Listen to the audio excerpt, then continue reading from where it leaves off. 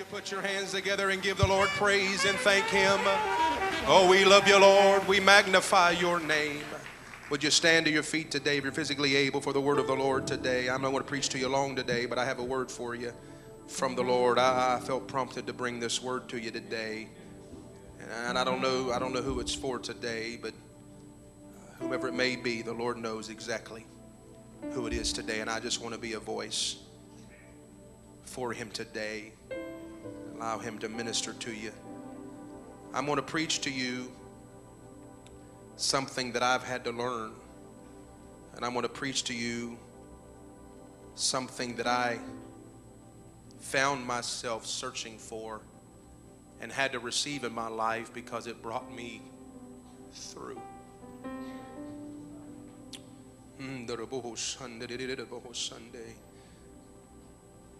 There's times in your life to where you need something just more than a worship service to take you through. You agree? There's going to be times in your life to when you need something more than just a church service to bring you through. And I want to preach you today what it is you need to bring you through. I won't preach to you long, but I have a word today. Acts chapter 9. Acts chapter 9. Thank you, Odo Grady, for being led of the Holy Ghost. Everything that has been done today has been in the perfect will of God. Acts chapter 9. I have a lengthy portion of scripture. So bear with me. Acts chapter 9, verse 1 to verse 22. It's important for us to read this whole text today. Acts chapter 9, beginning with verse 1. If you're ready, shout amen. The word of the Lord says, and Saul, everyone shout Saul, who many of you know today as Paul. And Saul, yet breathing out threatenings and slaughter against the disciples of the Lord, went into the high priest and desired of him letters to Damascus to the synagogues, that if he found any of this way, whether they were men or women, he might bring them bound unto Jerusalem. And as he journeyed, he came near Damascus, and suddenly there shined round about him a light from heaven. And the Bible goes on to say that he fell to the earth and heard a voice saying unto him, Saul, Saul, why persecutest thou me? And he said, Who art thou, Lord? And the Lord said, I am Jesus, whom thou persecutest. It is hard for thee to kick against the pricks. And he, trembling and astonished, said, Lord, what wilt thou have me to do? And the Lord said unto him, Arise and go into the city, and it shall be told thee what thou must do. And the men which journeyed with him stood speechless, hearing a voice, but seeing no man. And the Bible says, Then Saul rose from the earth, and when his eyes were opened, he saw no man, but they led him by the hand and brought him into Damascus. And he was 3 days without sight, and neither did eat nor drink. And there was a certain disciple at Damascus named Ananias, and to him said the Lord in a vision, Ananias? And he said, Behold, I am here, Lord. And the Lord said unto him, Arise and go into the street, which is called Straight, and inquire in the house of Judas for one called Saul of Tarsus, for behold, he prayeth. And hath seen in a vision a man named Ananias coming in and putting his hand on him, that he might receive his sight. Then Ananias answered, Lord, I have heard by many of this man how much evil he hath done to the saints at Jerusalem. And here he hath authority from the chief priest to bind all that call on thy name, the name of the Lord Jesus. But the Lord said unto him, Go thy way, for he, in spite of all of that, is a chosen vessel unto me, to bear my name before the Gentiles and kings and children of Israel. For I will show him how great things he must suffer for my name's sake. And Ananias went his way and entered into the house, and putting his hands on him said, Brother Saul, the Lord, even Jesus that appeared unto thee in thy way, as thou camest, and hast sent me, that thou mightest receive thy sight and be filled with the Holy Ghost. And immediately, the Bible says, there fell from his eyes that had been scales, and he received sight forthwith, and arose and was baptized. And when he had received meat, he was strengthened. Then was Saul certain days with the disciples which were at Damascus, and straightway he preached Christ in the synagogues. that he is the Son of God. But all that heard him were amazed and said, is this not the one that destroyed them which called on this name in Jerusalem, and came hither for that intent, that he might bring them bound unto the chief priests? But Saul increased the more in strength, and confounded the Jews which dwelt at Damascus, proving that this is very Christ. I want you to look again in verse 3, where the Bible says in Acts chapter 9, as he journeyed, he came near Damascus, and suddenly there shined round about him a light from heaven. He received an encounter. He received an encounter. He received an encounter that changed him. He received an experience that changed him. And by the help of the Lord, for the next 20 minutes, I want to preach to you on this thought: the Damascus experience. The Damascus experience. Would you lay your Bibles down today? Would you raise your hands, and in the presence of the Lord that is here this hour, would you pray that God would touch our hearts, our minds, our spirits, and anoint us to receive the word of God this very moment? Lord Jesus, I come before you this hour in the name of Almighty God. And Lord, I come today in the name of the Lord Jesus Christ. For Lord, you've given me a word for more than just one in this house. And Lord, I pray that you would use my voice. I pray that you would use my mind. I pray that you would use my lips of clay. Quicken me, God, to bring forth the word of God. And I pray, Lord Jesus, that you would use every man and woman in this house. Anoint their minds, their hearts, their spirits, and their ears to receive the word of God. And God, may we move in that dimension of the Holy Ghost that you'd have us to move in through the preaching of the word of God. Amen. I ask it now in the name of the Lord Jesus Christ, and I thank you for what you're going to do this very moment. For Lord, I know it's not by might nor by power, but by your Spirit. I thank you for your help. For in my weakness, God, make me strong. In my frailty, God, make me strong. In the name of the Lord Jesus Christ, I ask it now in Jesus' name. And everyone shout amen. Would you put your hands together again before you're seated and give God praise? Hallelujah. Everyone shout the Damascus experience. Shout it again, the Damascus experience. To paint a full portrait of Paul requires a large canvas indeed, which at last we are not able to provide for such a saintly adventurer for the Lord Jesus Christ. Who is there with gifts sufficient to perfectly delineate this magnificent personality, whose conversion was violent and dramatic, his roving life full of action and danger, and whose achievement was to transform Christianity from a small Hebrew sect into a world religion? We have more biographical matter on Paul than any other New Testament personality except our Lord Jesus Christ, of course. How he seems to dominate the book of Acts. As for his own priceless letters, they are likewise well documented with glimpses of his trials and triumphs, his many crises and quick decisions and narrow escapes and sporadic outbursts of violence make his career one of the greatest adventure stories of all time. Do you often wonder what this remarkable first Christian theologian was actually like? Although artists have tried to depict him, no contemporary portrait of Paul survives. However, Osler, in The Greatest Faith Ever Known, has given us this unique picture of the apostle extraordinary. He goes on to say that he was not more than 3 cubits tall, and since a cubit was 1.5 feet of our measuring, we find that Paul, who breathed forth fire and slaughter, was less than 5 feet tall. But he was broad-shouldered. Early athletic victories had hardened his well-conditioned body, and he was sinewy and gracefully in spite of his prematurely balding head and the early gray that encroached on the close-knit eyebrows and thick beard in this 30th year. Yet it was not his stalwart figure, nor his fair complexion, nor the decision suggested by the long nose, not yet his impelling manner that held the crowded synagogue silent. What transformed Paul, bespelling his hearers, was his fire of faith and zeal that flashed and flared in those enormous eyes that were like drop windows in a human furnace. He who often conceded that his stature was not impressive stood in the Damascus synagogue and impressed everyone within the sound of his voice, beginning there a ministry for the Lord Jesus Christ that was to last 39 years.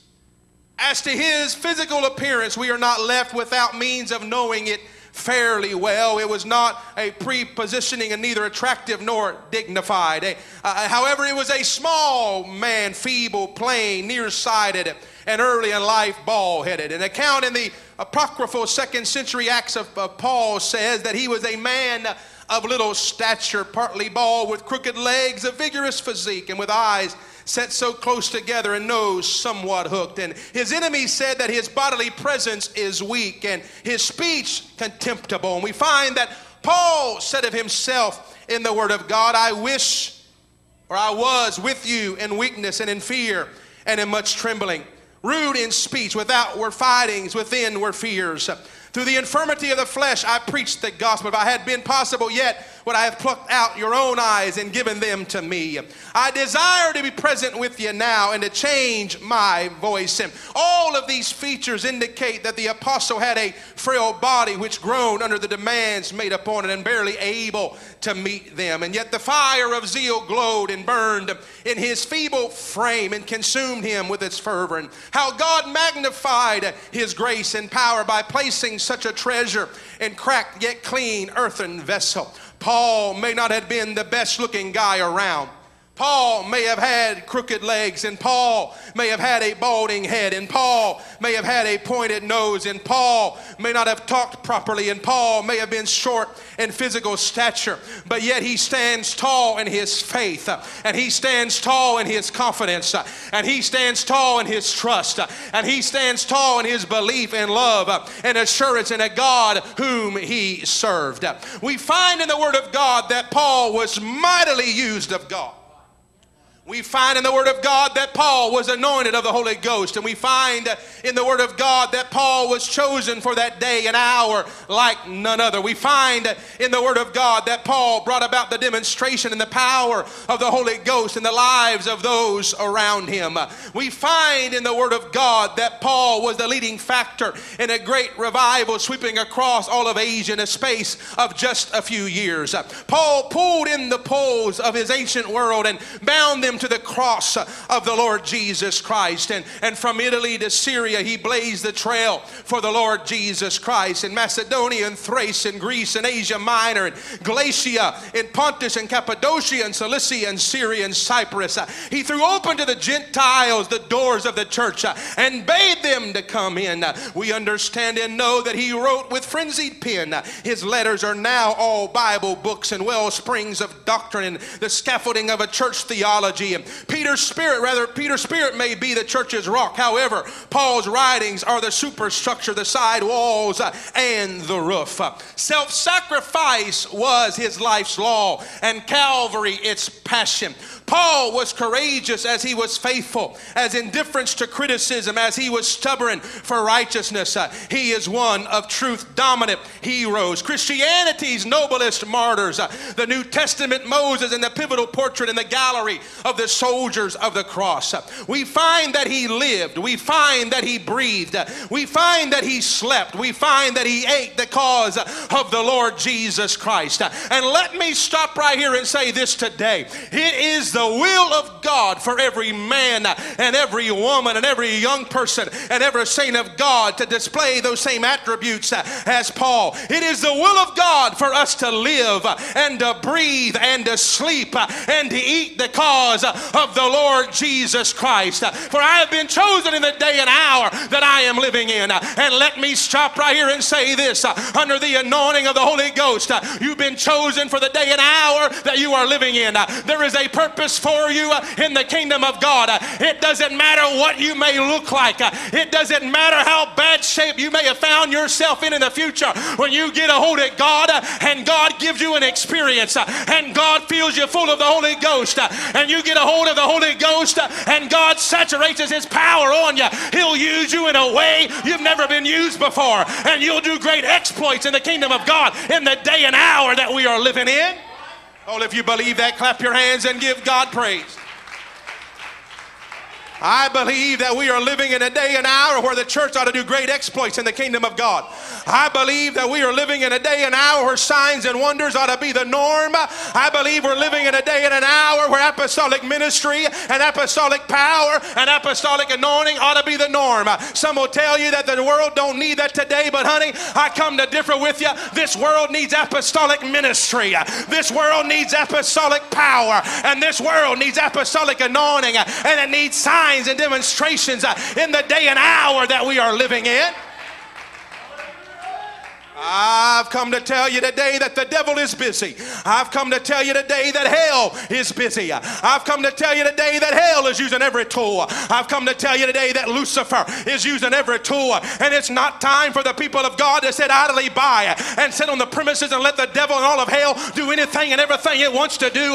It's time for the church of the living God to stand up and take the rightful place and say, I am going to come against the attack of the enemy, and I am going to come against the very gates of hell, and I am going to do great exploits in the day and hour that I am living in. I've come to tell every young person you can do great exploits. I've come to tell every man you can do great exploits. I've come to tell every woman you can do great exploits. You have the power of the Holy Ghost on the inside of you.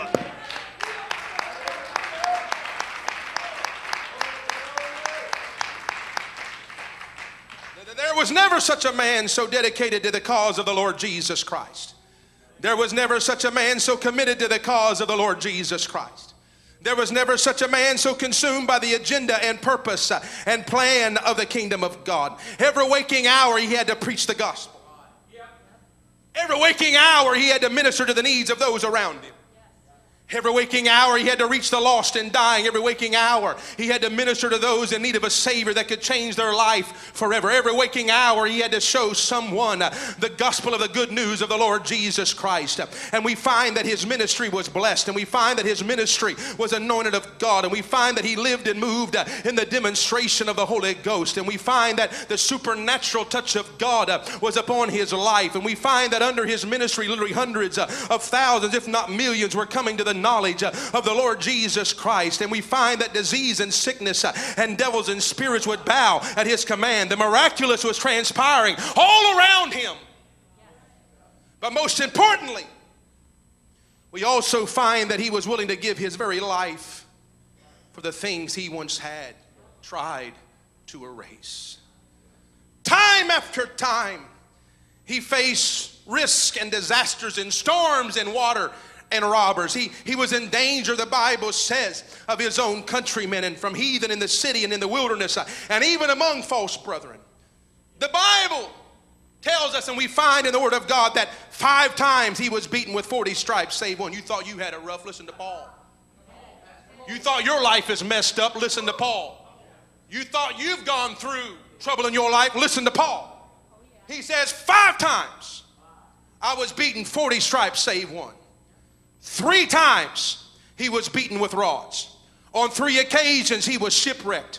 On journeys of every conceivable means, he felt the effects of physical weariness and pain and hunger and thirst and cold and nakedness. And books could be written to describe the terribleness of his sufferings. However, we find that perils of nature did not daunt him, and shipwrecks did not discourage him. I feel the Holy Ghost. We find that beatings did not detour him, and disasters and storms and water and robbers did not stop him. And the effects of weariness and pain and hunger and thirst and cold and nakedness did not impede his progress.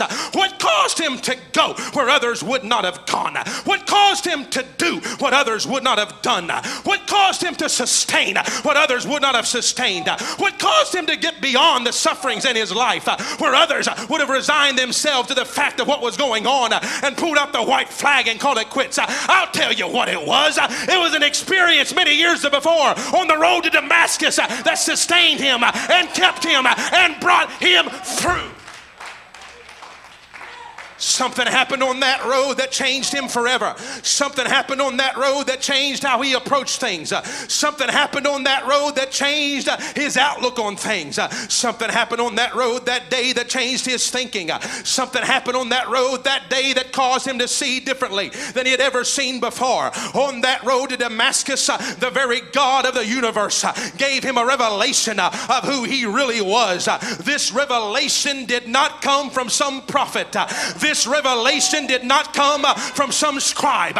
This revelation did not come from some gathering in the synagogue somewhere. This revelation did not come at the feet of Gamaliel. He had a revelation. He had an experience. He had an encounter with Almighty God for himself. And I'm glad to tell you today that the revelation I have and I feel the Holy Ghost right now. The revelation that I have and the experience that I have didn't come from my granddaddy, didn't come from my grandmother, didn't come from my mama or daddy. It came from God himself. I've come to declare to you, I don't have just a religion, I've got an encounter. I don't have just a religion, I've got an encounter of the changing kind. And I've come to tell you that when you see who he really is and you understand who he really is, it'll change everything about you. It'll change your heart. It'll change your mind. It'll change your spirit. You see, that's the problem with the church today. All they have is just a feel-good service. My God, I'm going to preach. I ain't going to preach long, but I'm going to preach to you whether you want me to or not. You know what the problem is today? People think they can get by just shaking the preacher's hand. People think they can fight sin in their life just by declaring it. I believe in the Lord Jesus Christ, honey. It goes far more than that. I got to find myself in an apostolic church and walk down an apostolic aisle and stand at an apostolic altar and let the Holy Ghost fill me from the top of my head to the soles of my feet and give me a revelation and an understanding of who he really is.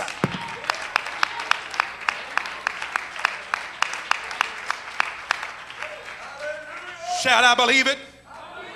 There have been many defining moments in the life of human beings that changed their lives forever. These defining moments often set the course for the balance of their life.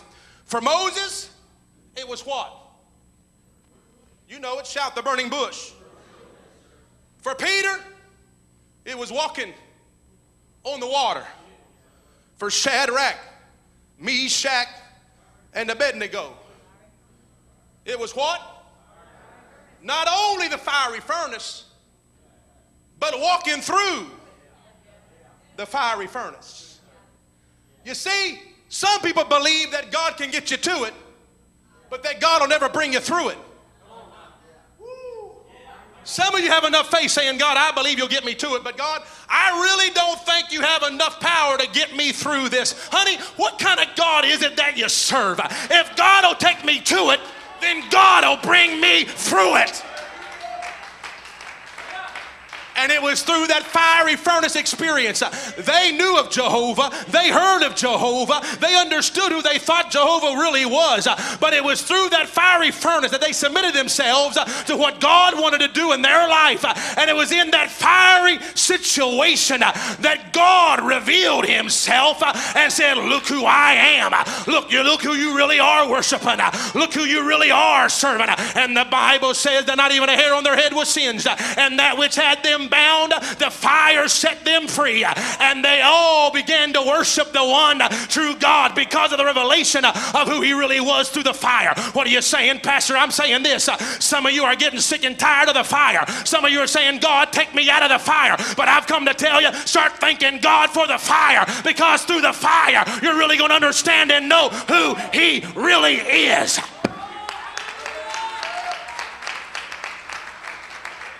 It's through trouble we find out who he is. It's through distress we find out who he is. And it's through the fire we really know who he is. How do you know he's your healer unless you've been sick in your body? Somebody can tell me about it, But unless I've been healed of cancer, or unless I've been healed of sugar diabetes, or unless I've been healed of a migraine headache, or unless I've been healed of a heart failure, I really don't know He's a healer. How do you know that God is a way maker unless you found yourself in a situation and you didn't know where to turn?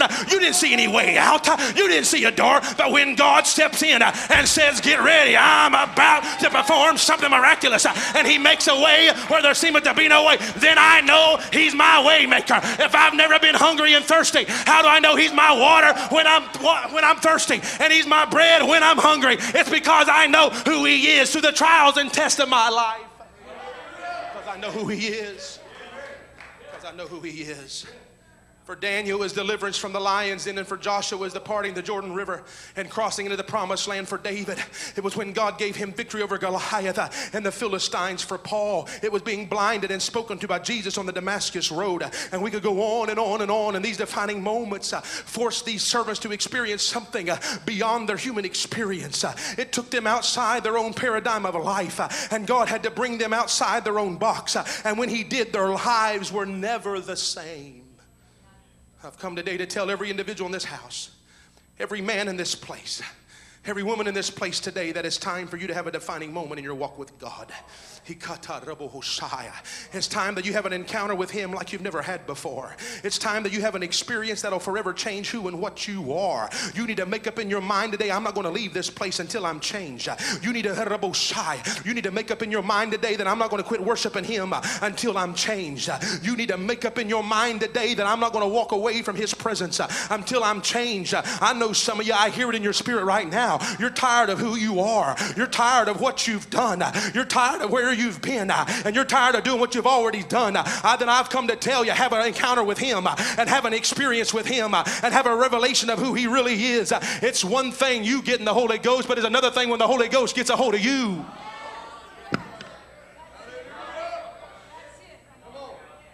want to know why some struggle all the time? Is because they got the Holy Ghost, but the Holy Ghost never got a hold of them.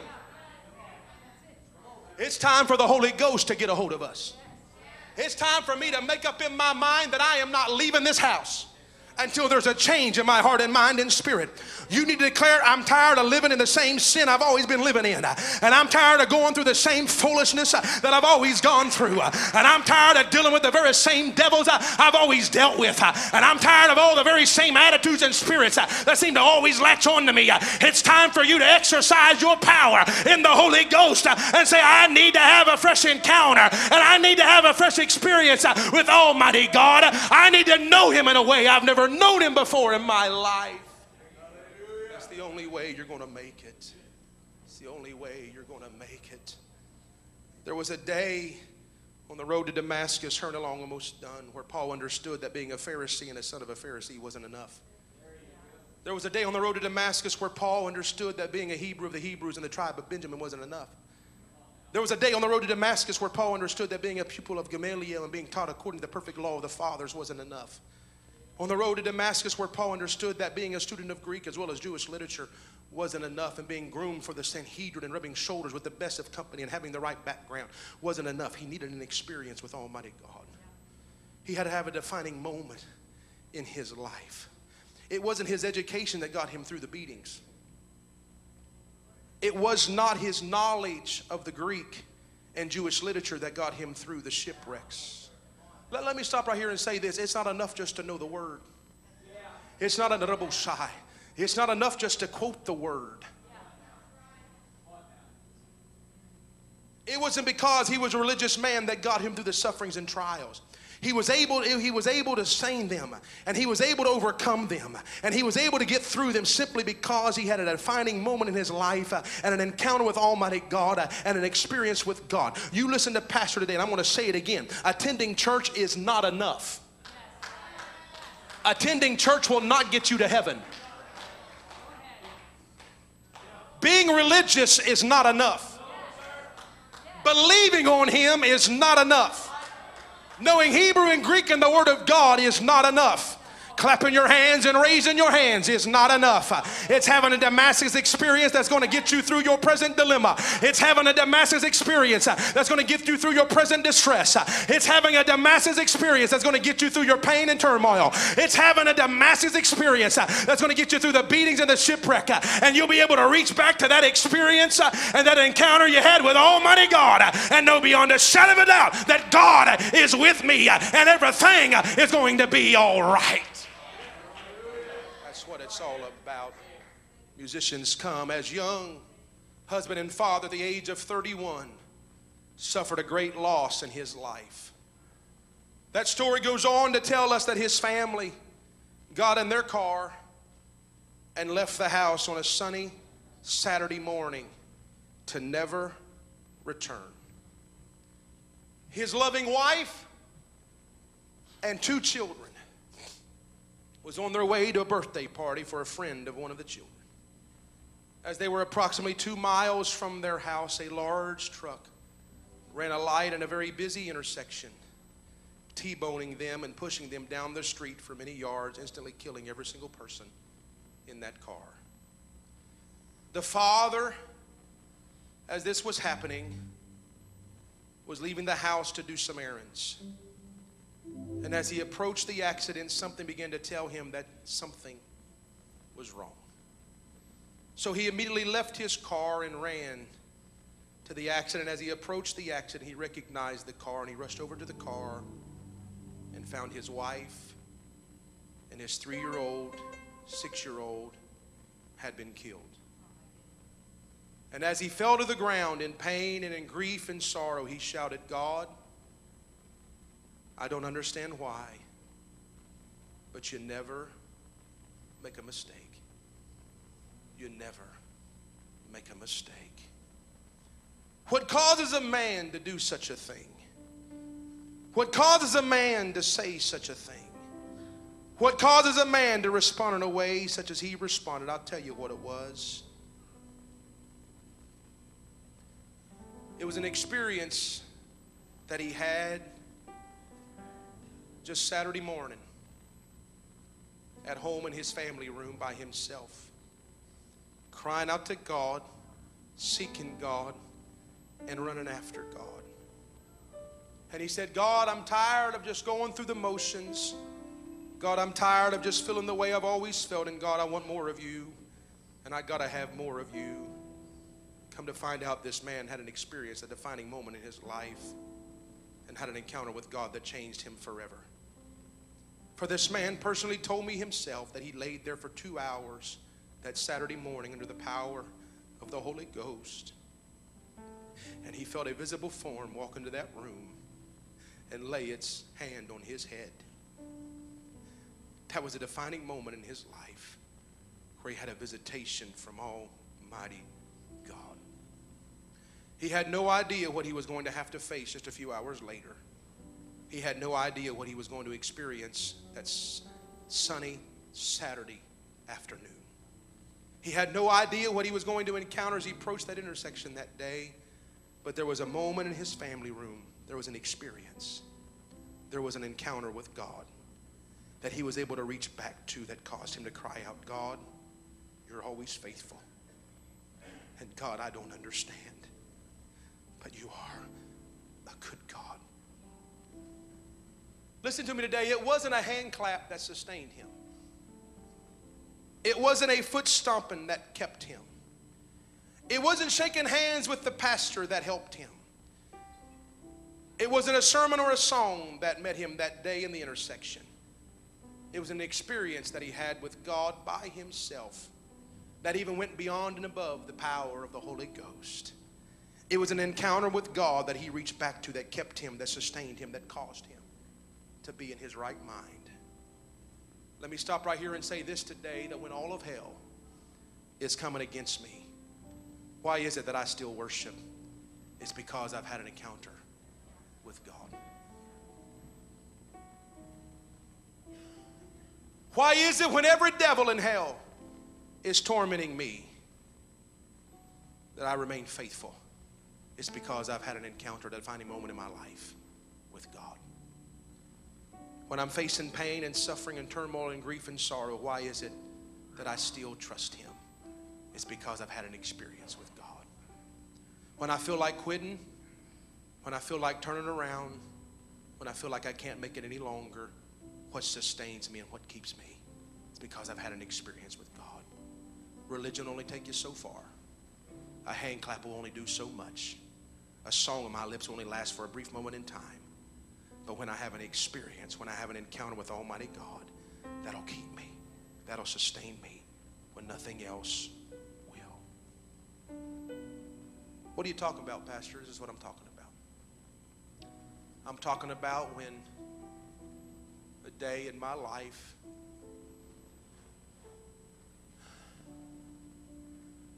when I was about 20 years old,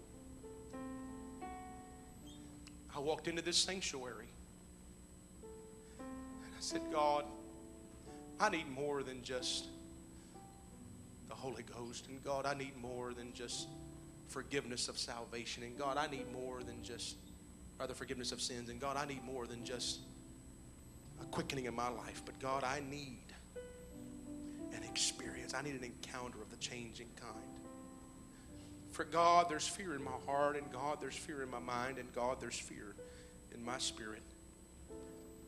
And God, I'm hesitant about some things, and God, I need you to reveal yourself to me in a way you've never revealed yourself to me before. That way, in those times when I need you the most, I can reach back in my life and lay hold of that encounter that I've had with you. I walked through those back doors, walked down that aisle. I couldn't even get to the front. And all I said was, God, give me that encounter with you. Immediately, about where Sister Mason's sitting, I hit the ground. And I laid there, weeping, crying, and talking to God. And it felt as if the Lord Jesus Christ Himself was standing right before me. It wasn't fear as being afraid that came over me. It was fear and all of knowing who was standing before me. And therefore I could not even lift my head.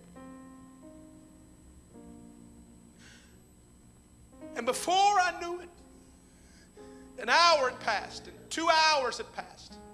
3 hours passed, and 4 hours passed. And when I came to myself, 5 hours had passed. And when I arose off that floor, I felt a difference in my life. It was something that I felt beyond the Holy Ghost. It was something that I had an encounter with beyond just a normal church service. It was when I came to the Lord and said, Lord, I need you in a way I've never had you before. And I need to feel you in a way I've never felt you before. And I got to have something that I can reach back to that'll keep me and sustain me when the feeling's not there. And when my faith is low. And when I'm not in church. And when all hell comes against me. I will say this today in closing, that there have been times in my life that I've walked through hell and back. There's been times in my life that I didn't think that I was going to make it. Pastor, you felt that way? Oh, absolutely. I'm flesh just like you. And I battle devils and spirits just like you. There were times in my life where I felt alone, felt despondent, and a heart that was dismayed. And there's been times in my life where I was overwhelmed by the things of life and trials and tests. But you know the thing that got me through was that experience I shared with you that I had with God that I could reach back to. And it kept me, and it preserved me, and it sustained me. Once you experience God in His glory, you can't turn away from Him. And you can never, ever forget His touch. It's not an argument. It's not a doctrine. It's not a belief. And it's not a theology. It's an encounter and an experience. I don't know to you today, but I don't want an argument. I want an experience. I don't want just a doctrine. I want an experience encounter with Almighty God. I don't want just a belief system. I want an experience and encounter with Almighty God. An experience will change me from the top of my head to the sole of my feet. An encounter with God will do for me what other things could not do for me.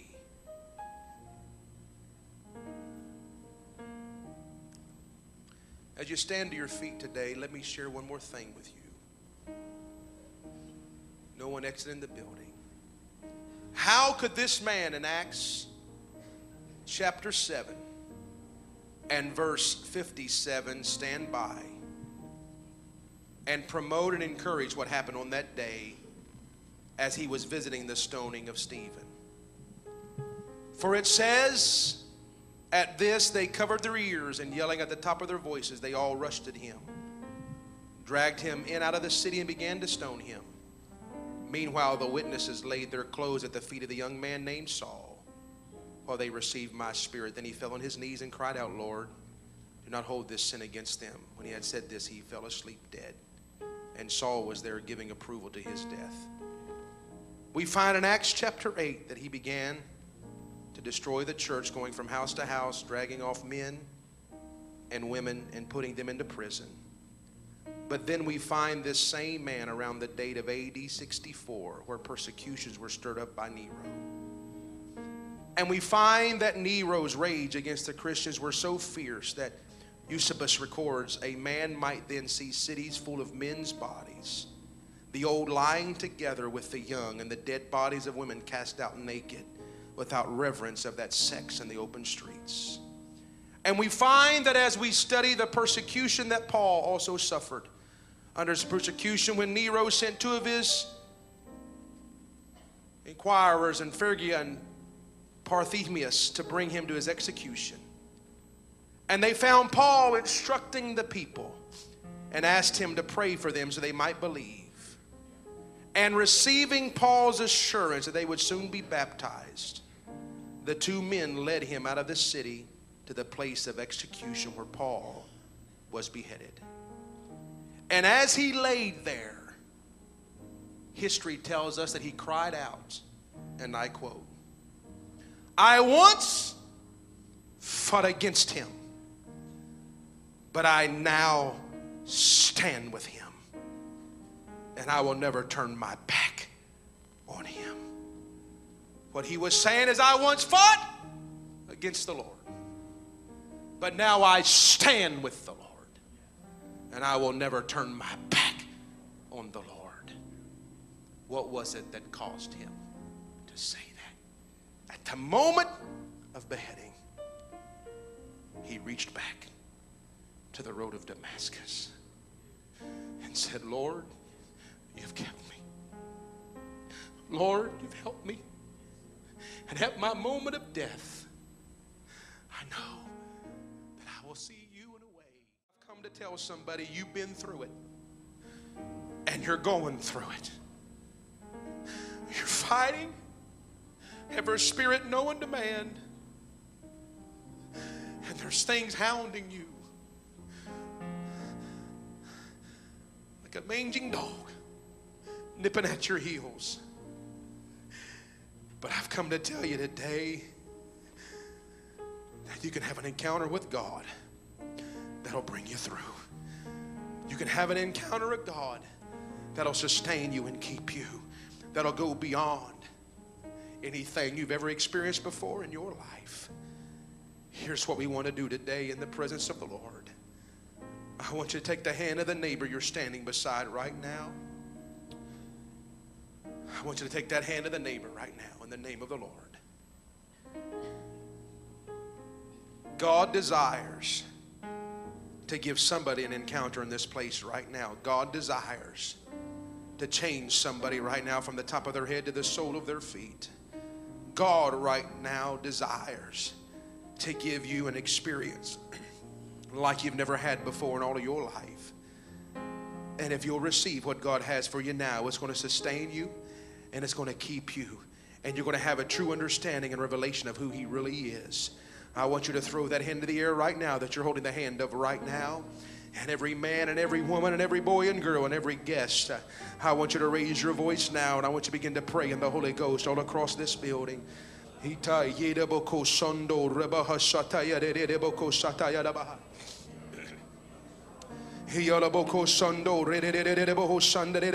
Come on, some of you feel like Shadrach, Meshach, and Abednego, and you're facing a fiery furnace. Come on, some of you feel like a Daniel, you're standing in the midst of a lion's den. Come on, some of you feel like a David and you're facing a Goliath, and it's bigger than you've ever seen before in all your life. Yes, God's given you victory over the lion and the bear, but now you're looking at a Goliath and he's calling your name and he's haunting you and he's taunting you, and now you got to lean on God. Come on, some of you, you're experiencing what Joseph experienced. You found yourself in a prison, but God's given you promises and God's given you visions and God has given you understanding, but yet now you found yourself in a prison, but God is about to bring you through right now. It's an encounter that you can have with God that'll bring you through. That's it. Raise your voice now in the name of the Lord. Raise your voice now in the name of the Lord. Come on. God's about to give you a burning bush experience.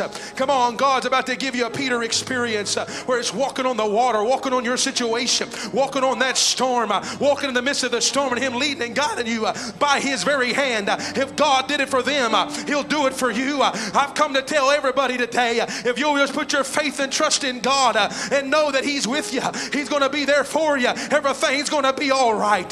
He's going to bring you through. He's going to bring you through. He's going to bring you through. Let that encounter help you. Let that encounter sustain you. Let that encounter keep you today.